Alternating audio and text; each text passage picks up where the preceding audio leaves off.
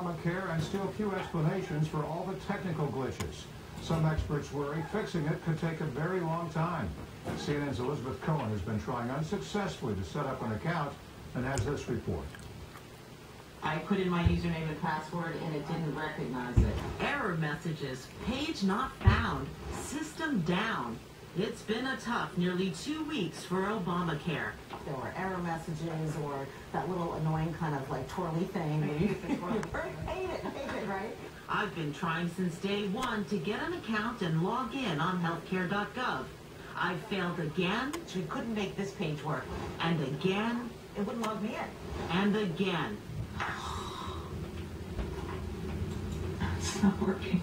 When I've called the 1-800 number for help, the reps tell me volume is high and to try again during off-peak hours. So I tried at 10:30 at night, 7 in the morning, and still it didn't work.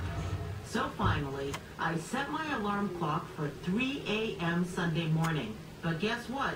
The system was down for maintenance. I'm not the only one having trouble. On Facebook, people took to the healthcare.gov page to vent by the thousands. And on CNN's iReport, I've tried it literally hundreds of times since October the 1st. Independent analysts tell CNN the problems go way beyond high volume and minor glitches. They say the site fails to follow even basic protocols in its coding. There is always the old-fashioned option of enrolling over the phone and using snail mail. And you do have time. To be insured by January 1st, you just have to complete the process by December 15th.